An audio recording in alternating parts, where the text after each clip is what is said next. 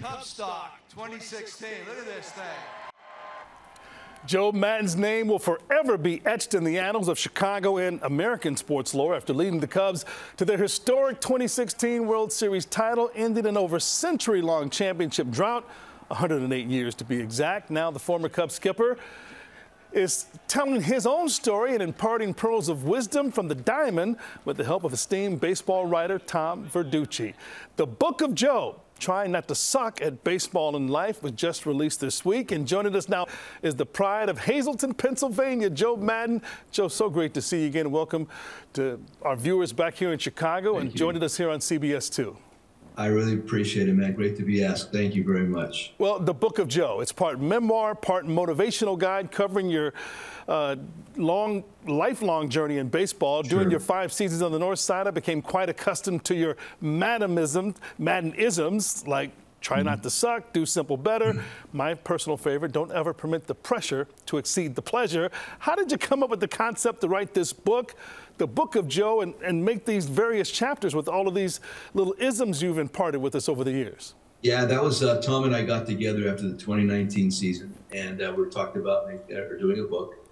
And with that, the primary concept, and you can see that too, is to compare and contrast managing in the 1980s to the present time. That was number one. Number two, take all the different sayings, slangs, or Maddonisms and try to extrapolate on them, develop them. And Tom's such a brilliant writer, so I recorded about 100 hours while riding my bike during the pandemic in Arizona.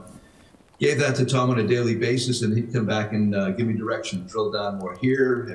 Would you like to talk about this also?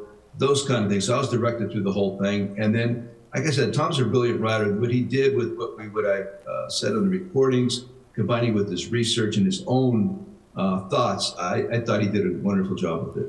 They just flashed a picture that you and I took. I saw it. I remember that. Mesa, remember that? Yes, I do. Over at Sloan Park. You recount your ride to glory with the Cubs, but you also address the less than glorious departure from the North Side. What went south with the front office and Theo, besides those early playoff exits toward the back end of your tenure here? Yeah, I mean, it's just a matter of it philosophically got different there at the very end, and that's really what it comes down to. There's no, I'm harboring no ill feelings whatsoever. Theo and I are still friends. Jed, he and I talked after I'd been let go. That's not the point. I mean, people choose to do different things after a period of time. We had a great run to be invited to be there for 5 years and manage it. It was life-altering for me and my family. So I'm always indebted in that. You'll see in the book during that last year, they being Jed and Theo wanted to do things differently, and I wasn't really able to do my normal things regarding the program and just to set up with scheduling and different items. So it was time. It's cool. I wish I stayed there longer. Don't deny it. With that particular group, that group was fabulous. And it's going to be very difficult to replicate that in the near future. Joe, you had another difficult situation getting let go by the Angels in June, but you had so much success here with the Cubs, of course, in Tampa Bay, taking both teams to the World Series, winning it all here. 5 decades in pro baseball. Do you want to manage again? And there's an opening on the South Side. The White Sox looking for a skipper. Are you interested? Have they talked to you?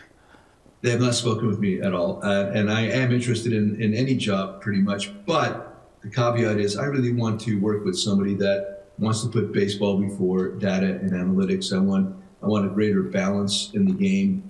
I'm into the numbers. I want the information, but I think it's overtaken the game itself. And part of the disconnect with the fans and the way the game's being played and why we are researching so many alterations to have people actually watch it again, I think has something to do with the methods being employed. So I'd love to work with a real tried and true baseball person.